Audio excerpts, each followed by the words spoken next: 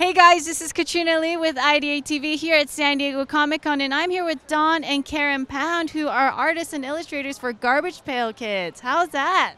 Oh, well, it's been overwhelming here at this convention. I used to come to the early ones, and they were real little conventions. And this is just growing huge, and I'm used to just working alone in the studio, doing my art, and day after day. So, how about Karen here? Yeah. Well, I'm having a great time because I'm not the center of interest, which is nice. I can just kind of observe everything, and it's relaxing. Great. So how was your experience working for, artists and like the Garbage Pail Kids? That was very lucky. I really enjoyed working on Garbage Pail Kids. I had a background in cartooning underground comics and fantasy book covers and comic covers.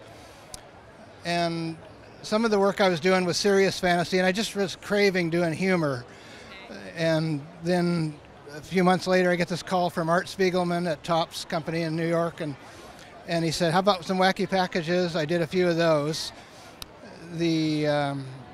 One of them was a Garbage Pail Kid concept, which they decided not to use as a wacky package. But they wanted to see if we could do a series of them. They tried out a few artists.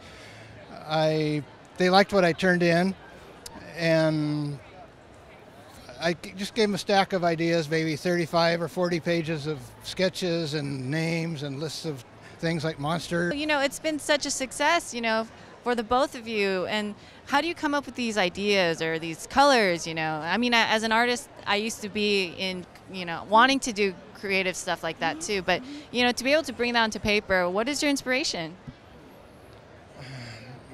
Oh, man.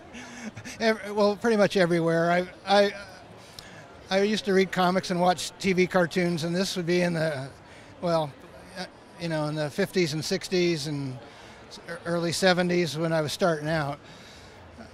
So pop culture,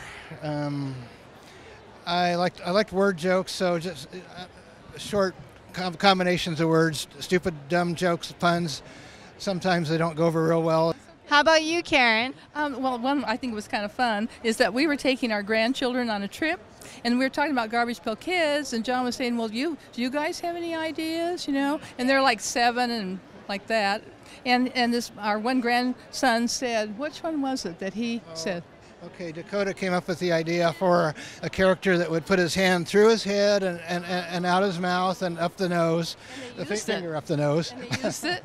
And they used it? So I gave him an idea fee. He paid our grandson for it, so that was. Well, I was going to ask, your grandson came up with, so did you give him any money? So, but you did. We did. Yeah, definitely. Yeah. That's awesome. So, actually, I also learned that you came up with the idea of a cartoon creation on computer-generated systems. How did that came about? I got a computer when I was doing Garbage Pail Kids in the 80s and played around with it, and I was studying what computer art looked like and did, and I was seeing things that were randomly generated, like nonsense words and sentences and articles like Mad Libs would be if the computer did it, and drawings that the computer could do. And I thought, all they got to do is combine the stuff, and that would make a comic strip. But nobody's doing it, so I thought, okay, I got to learn a little bit of code, and got some books on it. And for a while, I was totally puzzled until I just found a really simple way, and I thought, okay, let's just make the dumbest, stupidest, simplest cartoons I could make. So I got these little balloon figure that I made, simple shapes and some sentences that it would pop up above his head. This was with a laser printer in black and white in the days that I was working. And yeah, how long did that take you? Because it's just kind of like coming up with some kind of code. And Karen must have been mad because you must have been in the working so long and not And what I said to John, which is like amazing, but I said, John, every time you're doing some imagery, you're like you have to carve out a pencil. To do it takes so long, Now, of course, he can do one print in like 3 seconds or something like that. But how long did it take originally? Well, it took me a few months to just figure out how to put the early one together. But then it was so fun because all of a sudden these things were popping out of my laser printer, the little complete comic strips that were I mean, they were really stupid, but it was magical.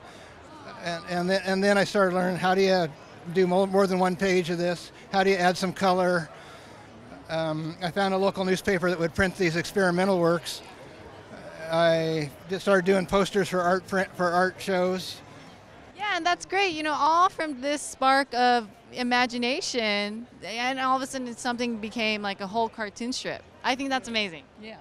Yeah, and then one of the most recent things is I found that you can do print-on-demand books online. So I just have my code generate a book's worth of art and a few covers to pick from, and then I put them, and I have them send me a copy, and then I just pick out the good pictures. Very cool. Well, thank you two so much for speaking with us. I mean, everyone loves you. I had to wait in line just to speak with you two, you know? So, you know, it's such a pleasure speaking with you and learning about your tracks, both of you together as artists. And sometime you should see Karen's work. Oh, yeah, let's do that. You want to see? Do you have it now? Okay, next time. Well, thank you guys so much. This is Katrina with IdeateTV.